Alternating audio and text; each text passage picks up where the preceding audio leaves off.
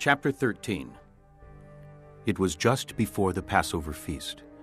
Jesus knew that the time had come for him to leave this world and go to the Father. Having loved his own who were in the world, he now showed them the full extent of his love. The evening meal was being served, and the devil had already prompted Judas Iscariot, son of Simon, to betray Jesus. Jesus knew that the Father had put all things under his power, and that he had come from God and was returning to God. So he got up from the meal, took off his outer clothing, and wrapped a towel around his waist. After that he poured water into a basin and began to wash his disciples' feet, drying them with the towel that was wrapped around him. He came to Simon Peter, who said to him, "Lord, are you going to wash my feet?" Jesus replied, "You do not realize now what I am doing, but later you will understand." "No," said Peter. "You shall never wash my feet." Jesus answered, "Unless I wash you, you have no part with me." "Then, Lord," Simon Peter replied, "not just my feet, but my hands and my head as well." Jesus answered, "A person who has had a bath needs only to wash his feet. His whole body is clean. And you are clean, though not every one of you." For he knew who was going to betray him, and that was why he said, "Not everyone was clean." When he had finished washing their feet, he put on his clothes and returned to his place. "Do you understand what I have done for you?" He asked them. "You call me teacher and Lord, and rightly so, for that is what I am. Now that I, your Lord and teacher, have washed your feet, you also should wash one another's feet. I have set you an example that you should do as I have done for you. I tell you the truth. No servant is greater than his master, nor is a messenger greater than the one who sent him. Now that you know these things, you will be blessed if you do them. I am not referring to all of you. I know those I have chosen.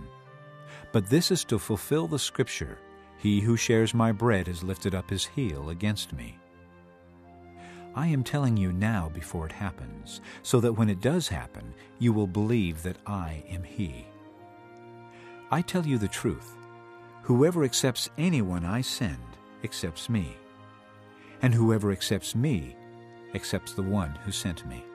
After he had said this, Jesus was troubled in spirit and testified, "I tell you the truth. One of you is going to betray me." His disciples stared at one another, at a loss to know which of them he meant. One of them, the disciple whom Jesus loved, was reclining next to him. Simon Peter motioned to this disciple and said, "Ask him which one he means." Leaning back against Jesus, he asked him, "Lord, who is it?" Jesus answered, "It is the one to whom I will give this piece of bread when I have dipped it in the dish." Then, dipping the piece of bread, he gave it to Judas Iscariot, son of Simon. As soon as Judas took the bread, Satan entered into him. "What you are about to do quickly," Jesus told him. But no one at the meal understood why Jesus said this to him. Since Judas had charge of the money, some thought Jesus was telling him to buy what was needed for the feast, or to give something to the poor. As soon as Judas had taken the bread, he went out, and it was night. When he was gone, Jesus said, "Now is the Son of Man glorified, and God is glorified in him. If God is glorified in him, God will glorify the Son in himself, and will glorify him at once. My children, I will be with you only a little longer. You will look for me, and just as I told the Jews, so I tell you now. Where I am going, you cannot come. A new command I give you: love one another.